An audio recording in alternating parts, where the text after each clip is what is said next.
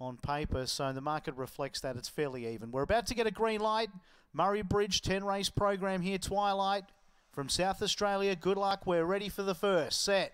Lids up, they're away and racing, and Lucky J won the start to Senior Sanchez. Back in third was Rebellious Nick, further 2.5, Gelway Express and Night Caller.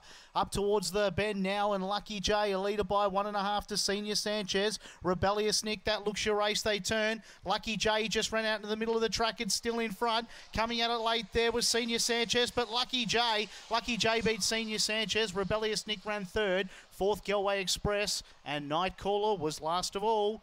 Time around 22.7.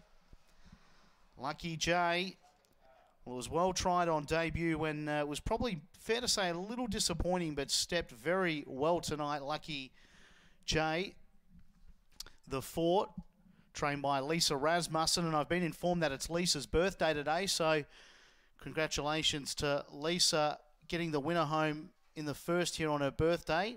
At an okay price too, around $3.10 in the fixed market, $1.20 the place dividend.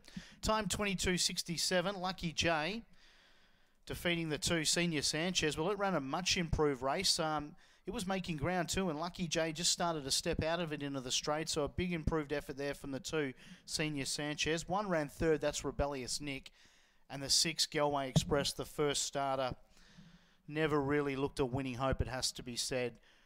22.26 here is the time. The winner, the 4 Lucky J, bitched by Lucky Chap out of Jay's Robin, trained by Lisa Rasmussen, owned by Nicholas Lally. 3/4 by ahead of the margins. We'll wait on the all clear here. Race 1 at Murray-Bridge.